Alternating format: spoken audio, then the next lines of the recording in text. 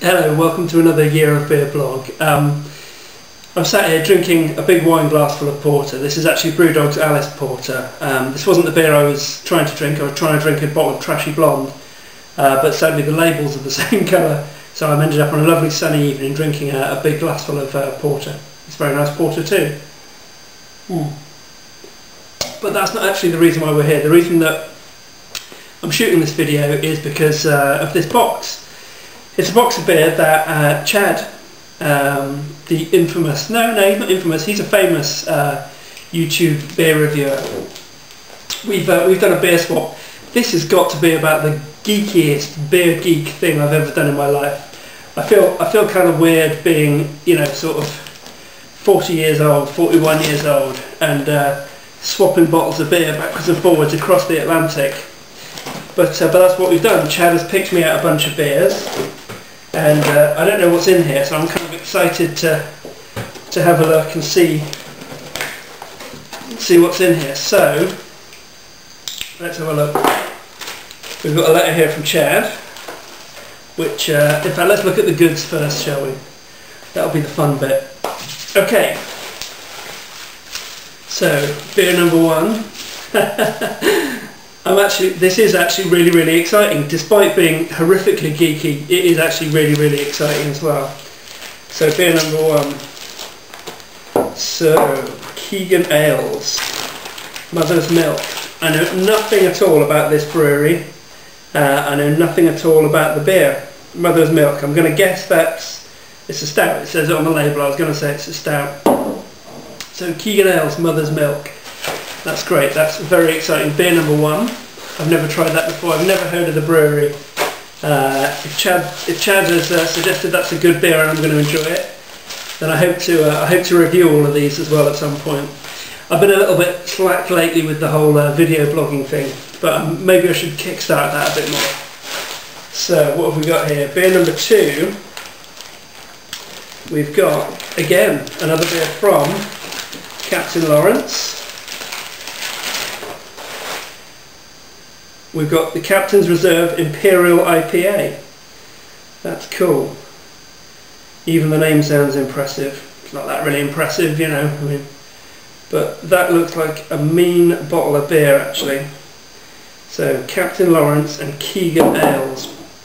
I don't know anything about these. I've kind of heard of the Captain Lawrence brewery. Now I hear myself saying the words. So what else have we got? Okay.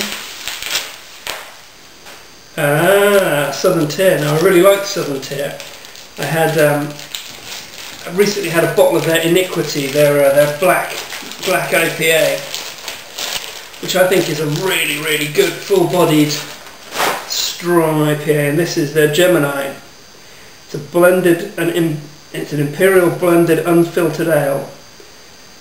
50% unfiltered hop and 50% unearthly.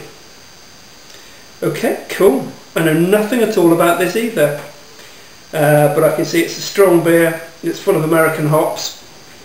Unless Southern Tier have made some terrible mistake brewing that, I'm going to really enjoy that. And what else have we got? Okay, last one is, alright, Brown's Brewing Company. Brown's Brewing Company, the whiskey barrel aged porter aged in whiskey barrels.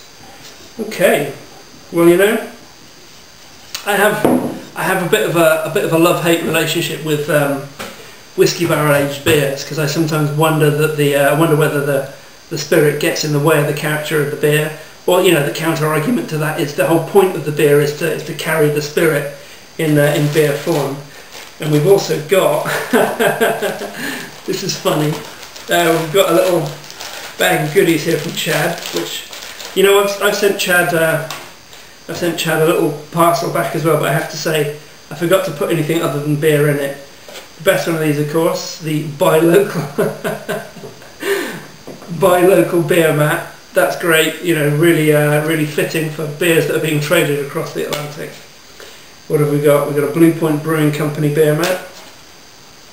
Brooklyn Brewery beer mat, can't beat that. You know, we had some of the brewery beers here recently. They were good, you know, but the strange thing is that, you know, sometimes when you have a beer that's such a slavish copy of an original, you sort of wonder why you're not drinking the original as well. And man, you put the receipt in there. That's thorough. And then we've got Sierra Nevada Glissade. Okay, and Chad has sent me a bunch of notes about the beers. Okay, I'm just going to read the one about the Southern Tier Gemini IPA because I don't know anything about this. I know I was going to send you an Unearthly IPA, but I thought I'd send you the Gemini instead, as it's a superior beer for many reasons. It's a blend of Unearthly and their hop and Imperial Pale Ale.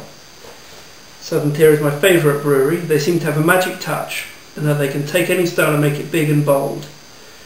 I know you like hoppy beers, so this will be right up your alley, I'm sure. Well, Chad, I think you're right there, man. No matter what you think of this beer, I think you'll agree with me, it's the best smelling beer you've ever smelled.